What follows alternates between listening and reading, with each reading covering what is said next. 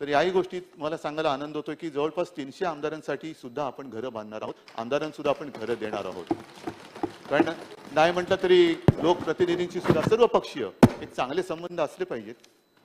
तर त्या दृष्टीने त्यांना सुद्धा एक राज्याचा विषय मांडल्यानंतर कुठेतरी एक चांगलं घर मिळावं आमदार असेपर्यंत.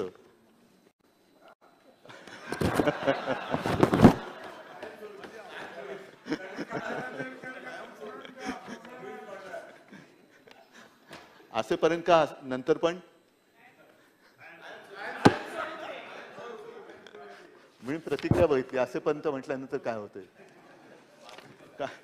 तर आमदारांसुद्धा कायमस्वरूपी घर आपण देत आहोत, त्याबद्दल एक आनंद होतोय. महाराष्ट्रातील सर्व बातम्यांचे विश्वासार्ह व्यासपीठ सकाळच्या सर्व सोशल मीडिया प्लॅटफॉर्मला लाईक, फॉलो आणि सबस्क्राईब करा. तसंच सर्व नोटिफिकेशनसाठी बेल आयकॉन प्रेस करायला विसरू नका.